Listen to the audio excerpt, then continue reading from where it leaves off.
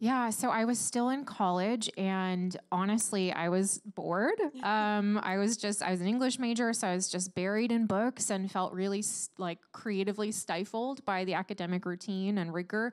And I thought, okay, I need a creative outlet, but I have no time. You know, I had no time to I like to make things and craft and bake and use my hands, and I just had no time for any of that. And I thought, okay, well, I have to get dressed every day.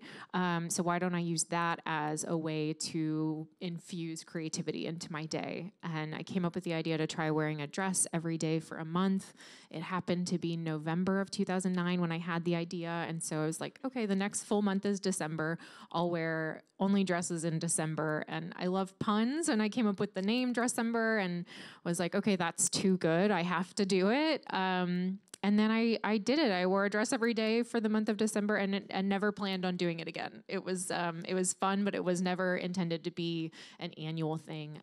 But then the next year, some of my girlfriends wanted to join in.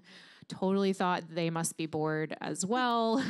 But I was like, okay, let's do it. And then the next year, some of their girlfriends wanted to join in. And so at that point, when it was women I didn't know personally, I thought, okay, this isn't just my friends humoring me. This is a good idea. People like this. I joke that I have a lot of bad ideas that never go anywhere. And so it was really easy to recognize a good idea that was moving beyond my immediate circle. And that's when I started to dream about what more it could be and adding a layer to it and a heart and a cause.